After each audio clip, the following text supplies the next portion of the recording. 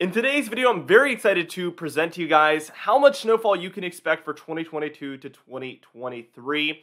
It is worth noting that a few days ago we uploaded our when to expect your first snowfall video, so you can check that one out. I'm going to link a playlist in the description, or better yet, in the description and the pinned comment where you can check that out.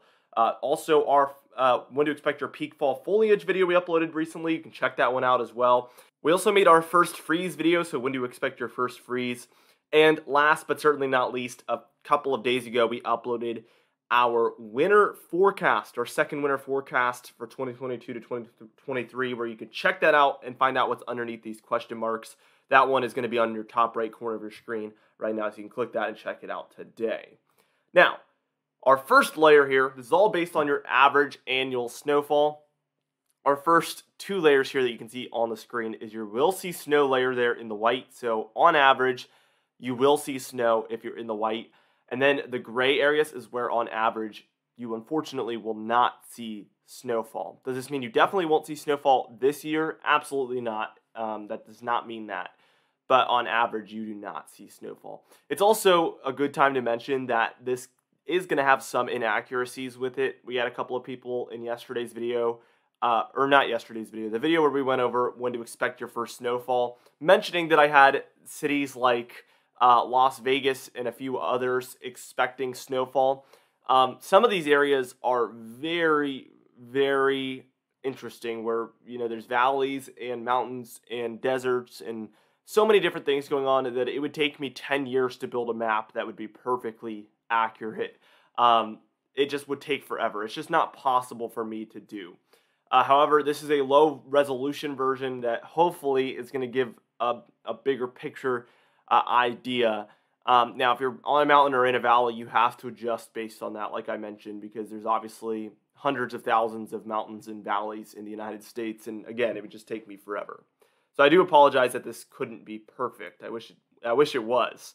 Now we have our next layer here, which is your above 3 inches layer there in the blue. So congratulations, if you are in the blue region, you expect more than 3 inches of snowfall, or exactly 3 inches of snowfall.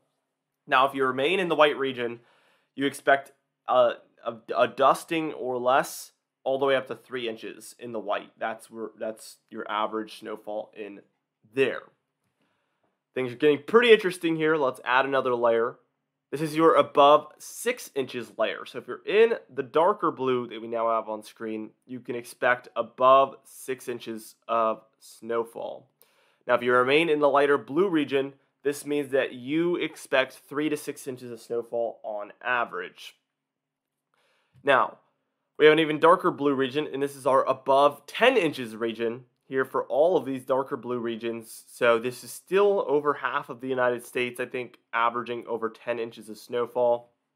We can see that the remaining blue region is where we average 6 to 10 inches of snowfall.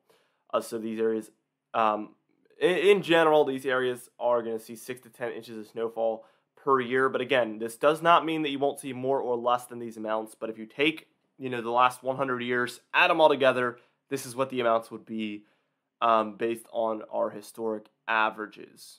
Now, let's add this magenta region. This is going to be our above 15 inches region. And I'd say this is right around half the United States in the purple region and outside of that purple region. The remaining very dark blue region is where we average 10 to 15 inches of snowfall per year. So there's a lot of areas in there like Richmond, Virginia, and yeah, that's about it. Not seeing anywhere else really. Okay, interesting. Now, let's add our next layer. That's this bright pink layer. This is our above 20 inches region. You can see how confusing things are getting out west where colors are overlapping. There's so many weird things going on. It's mostly the eastern United States where there's a lot of distance between these regions. But in the western United States, it's just mountain and then valley. You go from averaging nothing to then a ton within just what seems like a few miles. Very interesting stuff. But the remaining magenta region is where we average 15 to 20 inches of snowfall. So I'm trying to see if there's any cities in this one. St. Louis, let's see. Kansas City as well is in there. So there's a few regions in there for sure. I think Cincinnati, Ohio's in there as well. I always get Columbus and Cincinnati mixed up, so I don't know which one that is. But the very, very southern big city there in Ohio is also in there. Also, Washington, D.C. and Baltimore looks to be in there as well. So there's a few regions in that magenta region. Let's just add our next layer here, and this is going to be our red region. And the red area is where we're seeing above 30 inches of snowfall. The pink region is where we average 20 to 30 inches of snowfall. So we see cities like Columbus or Cincinnati. Again, I get those mixed up, but whatever one is the middle one of the big cities in Ohio there. We see Indianapolis in there. We see Pittsburgh, Pennsylvania, Philadelphia, Pennsylvania. We also see there in New York City, we average 20 to 30 inches of snowfall. So quite a few areas are in this region. A few of the big Ohio Valley and Mid-Atlantic cities are in the pink region.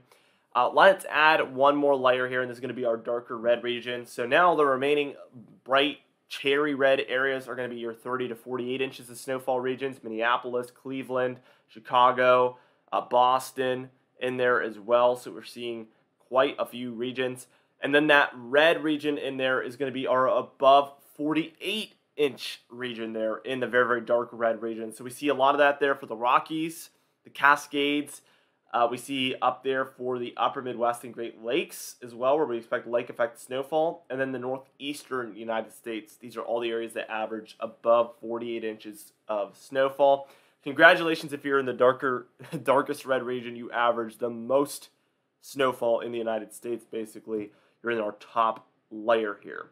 Now, let's go a little bit over some of the differentials and some of the things they could either add or subtract from this number. So we're going to be giving you guys a little bit of a sneak peek to that winter forecast. Again, you should still check it out for a deeper breakdown.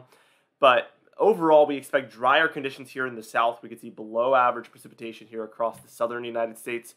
Maybe a sign of below average snowfall for some of these regions with less precipitation coming through. That's certainly possible. Keep that in mind. And then we see for the northern United States, we see above average precipitation, which could lead towards more snowfall than normal. If you're questioning if I'm biased here, I do live in the darkest brown region in Virginia there, so not really playing into my favor, but these are my thoughts. We are in what's called a La Nina, which is the opposite of what you've probably heard, which is called El Nino. We're in a La Nina, which usually favors a precipitation pattern that looks very, very similar to this. El Nino would be the complete opposite. So just for context, we do have a really good reason for why we're calling for this. Let's get straight into the temperature forecast. We do expect below average temperatures for most of the eastern half of the nation here, as you can see, which could lead towards more snowfall than normal. So keep that in mind as well. Now, the western half of the nation, or western, maybe third or even fourth, better yet, is where we expect above average temperatures. I don't know why I struggled so much right there, but we expect above average temperatures out west, and this could lead towards some below average snowfall if conditions are too warm. I will say a lot of the mountainous regions like the Sierra Nevadas, the Cascades there as well, these areas will not really struggle based on temperature. It's going to be more about precipitation because those areas are so high elevation that this type of stuff isn't really going to matter. Now, let's go over the snowfall chance forecast because this definitely plays a big role. And we have below normal snowfall chance, according to my winter forecast, in the southern United States, or really any of those brown regions that you see, based on the precipitation and the temperature forecast. These are my thoughts for our snowfall chance. Then we see for the northern United States in the blue regions, that's where we have above normal snowfall chance. So in the brown regions, I think there's a good chance you're going to see less than what that average was in the beginning of the video. In the blue regions, I think there's a good chance that you're going to see above that amount that you saw in the beginning of the video. So that's where I'm at right now. That is currently what my snowfall forecast is, my winter forecast, and the average annual snowfall. So I hope this gives you a bigger picture and idea of what to expect this upcoming winter as far as how much snowfall you can be expecting. Again, be sure to check out all those videos we mentioned in the beginning, the winter forecast, the fall foliage, the first freeze, the first snowfall. We've been really putting out those videos for you guys. I know it's pretty interesting to a lot of you, and every single year I get a lot of people asking me about it before I make it, so I'm always excited to make it for you guys, and I hope you guys enjoy it. Anyway, be sure to like this video if you did. Leave a comment down below with how much snowfall you think you'll see this upcoming winter. I'd be curious to hear what you think, and also be sure to subscribe for some more weather content. We're going to be uploading videos like this throughout the fall and winter as well, so be on the lookout for those. Anyway, I'll see you guys in the next video.